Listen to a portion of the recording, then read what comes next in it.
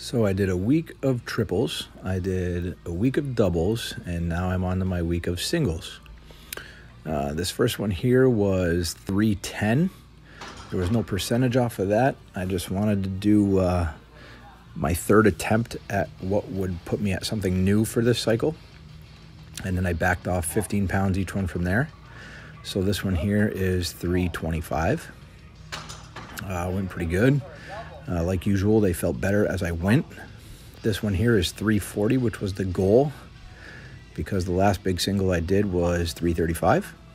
So I knew this would put me up 5 pounds. It felt a lot quicker than it looked, which made me go for this 350. So this was definitely a bonus rep, and I was very glad that I skipped 345 and jumped to that one. They all felt very good this week, and it's another good week in the books.